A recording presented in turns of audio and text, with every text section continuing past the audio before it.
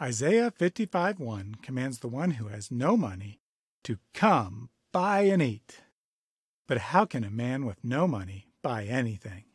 Today I will answer that question as I look at how the book of Isaiah predicts the gospel of Jesus.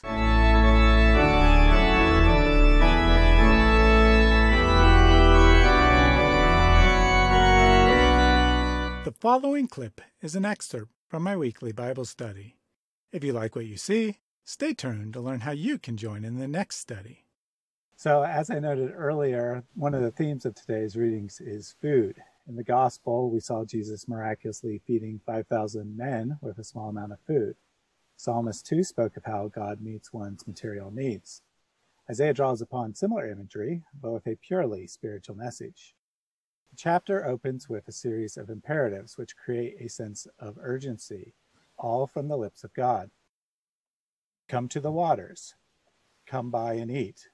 Come buy and drink.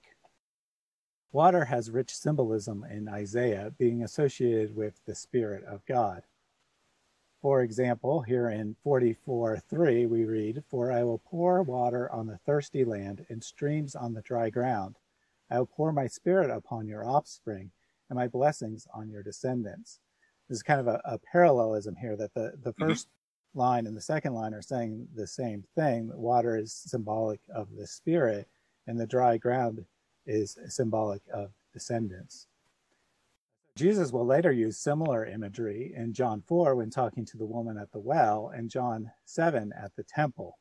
"If anyone thirsts, let him come to me and drink. Whoever drinks of the water that I will give him will never be thirsty again. The water that I will give him will become in him a spring of water welling up to eternal life." And we ourselves cry out with the woman, "Sir, give me this water. Lord, give us your Spirit so that we may have in you eternal life." He who has no money, come buy and eat. How can one with no money buy food? He can't. But what if another has already paid the price? Salvation is not free. Indeed, the price is quite great. But God himself has paid it on the cross of Jesus.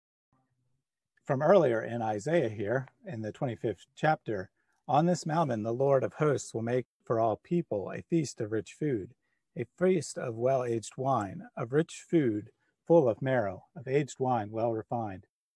He will swallow up on this mountain the covering that is cast over all people, the veil that is spread over all nations. He will swallow up death forever, and the Lord God will wipe away tears from all faces, and the reproach of his people will take away from all the earth. For the Lord has spoken." The veil has been lifted. On the hill of Calvary, death was defeated. The feast has begun. We eagerly await for its ultimate fulfillment in the here and now at the end of days. We know the joy to come, and yet we still spend our money on that which is not bread, and labor for that which does not satisfy. We seek the vain pleasures life has to offer, but these are not bread. They cannot satisfy. Listen diligently here is actually, listen, listen, a strong cry to hear the Lord speak. Eat what is good, the food without cost, not the junk the world has to offer, whose price is high indeed. Hear that your soul may live.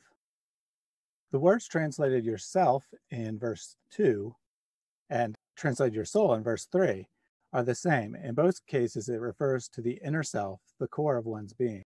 We could thus translate verse 2, delight your soul on rich food. Feed yourself on the free gift of salvation, the richest gift of all. Incline your ear and come to me. The response is deliberate. Salvation is a gift, but a gift we must actively accept.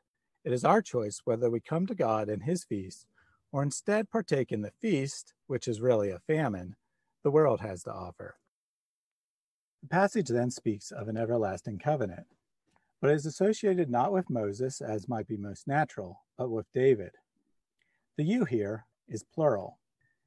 It does not refer to David or some David-like figure, but to those partaking in the feast, that is us. The temporal Mosaic covenant has been broken, but the eternal one, the Messianic covenant, can never be broken. God does not make this covenant with Moses or David, but with us. Behold here marks a shift in the emphasis as the feast imagery begins to fade away. The behold in verse 5 ties verses 4 and 5 together. I made him a witness to the peoples, would seem to refer to the historic David, although it's an odd choice of words for the king, as nowhere else in Scripture is he described as a witness. The next verse, however, shifts from the third person to the second person. The you is singular here. This all suggests that the referent has changed. It's no longer the feast-goers or David, but rather the main subject of the multiple chapter-long monologue. That is none other than the servant, the figure who takes on the sins of the world in Isaiah 53, Jesus Christ himself. David has changed to the new David. The witness of Israel is now the joy of all people. Through this new David, a nation that you do not know will be called. That is, the covenant will no longer be with Israel alone, but with the Gentiles, that is, with all of us. The prophecy has been fulfilled. The nation that Jesus did not know has run to him. The hope of the opening chapters of Isaiah has been realized.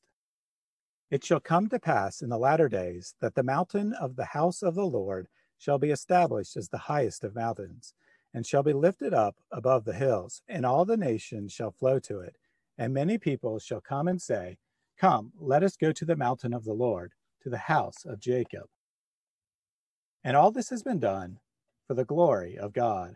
When God calls us and we respond, it brings him glory. That is how valuable we are in the sight of God. We are not slaves made to serve him, nor is he a genie there to serve us, but rather we are family, called to live in relation as we partake in the feast that money cannot buy. Each week I conduct an interactive Bible study over on the Reasoned Worship channel. We read through 4 passages, and everyone is encouraged to bring their own insights. Then I present a prepared teaching on one of the 4 and open it up to further discussion.